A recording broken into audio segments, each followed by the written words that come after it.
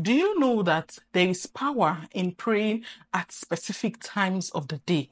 It is even more powerful when you have the right scripture to pray with. Today, I want to share with us a powerful scripture that you can pray with at 3 a.m. when in need of an open door.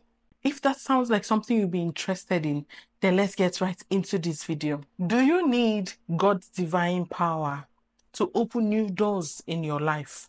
Are there doors in your life that are shut? Today, we are going to focus on God's word as we seek the Almighty God to open these doors in our life that align with His divine will. I want you to quickly get your Bible and open to Revelation 3, verse 8.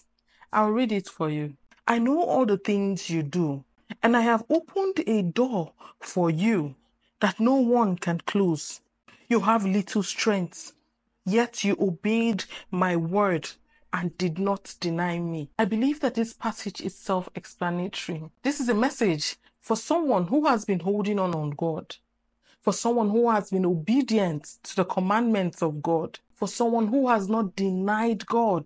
God has opened a door in your life that no one can shut. God knows everything. Once God opens a door for you, no man can shut it. I know that a lot of us are waiting for new doors to open in our lives right now. You are waiting for your prayer requests to be answered. You are waiting for that new opportunity that can change your life around. I want to encourage you to hold on to the word of God in Revelation 3 verse 8. In fact, I need you to always meditate on this particular verse. Hold on to it so dearly. God has placed before you an opened door that no one can shut.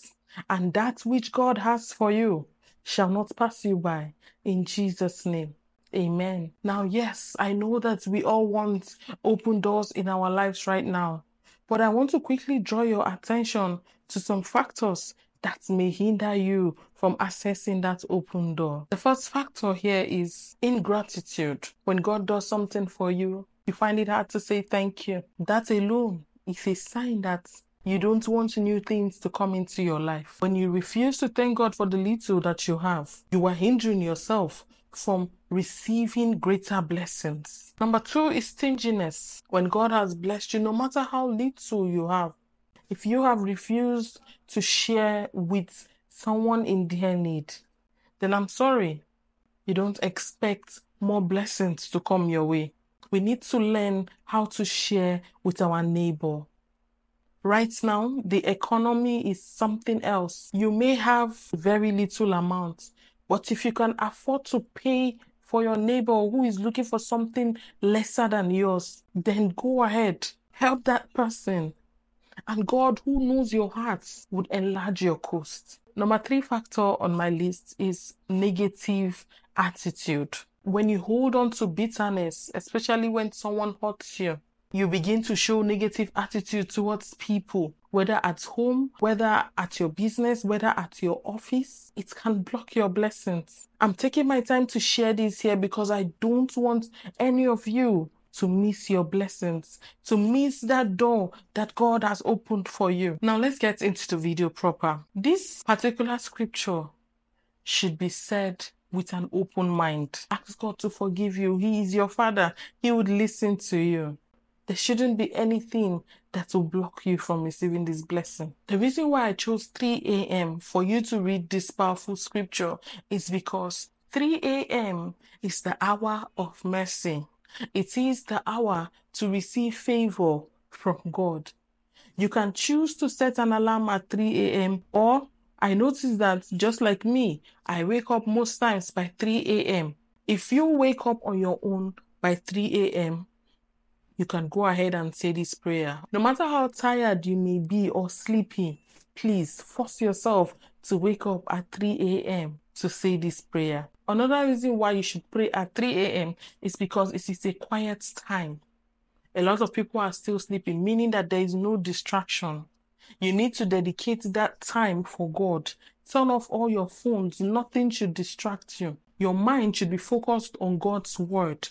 Okay? Let all your mind be on the word of God that you are going to read. It's time for us to get into the scripture. And this powerful scripture I want to share with you is Isaiah 43, verse 16. You are going to cry out to God using the words in this passage. Let me go ahead and read it for you. I am the Lord who opened a way through the waters, making a dry path through the sea. Very short, but holds a lot of meaning. What is it that you are asking God for, that you think is too difficult for God? This passage is telling you that there is nothing difficult for God. He is the one that opened a way through the waters, making a dry path through the sea. There is nothing difficult for God. As you read this passage, I want you to pray with all your hearts. Open up your heart to God. Let God know that you have been with Him. You have been obedient to His word. You have held on to Him. And because of that, you desire that a door be opened for you. You desire that a path be opened where there seemed to be no way. Cry out to God to open the necessary doors that need to be opened in your life. Your case is not different. God can do it for you. He has done it for so many others. He can do it for you. You have your powerful scripture, Isaiah 43, verse 16. Wake up at 3 a.m., cry out to God, and watch the heavens open for you. Watch how the door you have been praying for will be opened for you. Your case may look like that is the end. There is no more way. No. God is going to open a way for you. Yes, there is light at the end of your tunnel.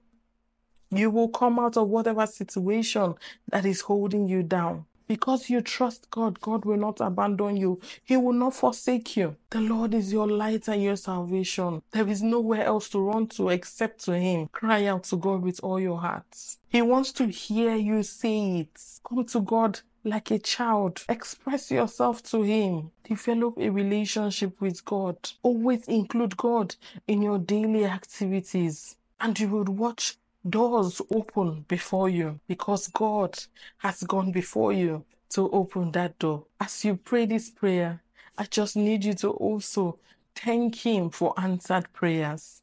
Believe that you have received that open door. Just believe it and it will be yours. God will give you easy access to opportunities. He would give you connections to enlarge your coast, and also He would give you breakthrough from every limitations that you are facing. I pray for fruitfulness. I pray for flourishing health. I pray for marital, financial, and spiritual breakthrough in your life. In Jesus' mighty name, amen. Before I conclude, I want you to also have this particular scripture that you can hold on to, and that is Psalm 102, verse 13. I'm reading the NLT version. You will arise and have mercy on Jerusalem. And now is the time to pity her. Now is the time you promised to help. May God arise and have mercy on you, because now is the time to pity you. And now is the time He has promised to help you. May the Lord bless us and protect us as we put all our hope and trust in Him. Amen. Thank you, amazing family, for being here with me. I hope you found value in this. If you did, don't forget to give this video a like now. And if you've not subscribed, I don't know why you've not subscribed, because on this channel, I try my best to encourage you in your walk with Christ. Kindly click on the red subscribe button and turn on your notification so that you don't miss out on any videos that will be uploaded on this channel. Thank you once again, amazing family. I hope to see you in my next video. And until next time, this is Evelyn Ambrose saying bye.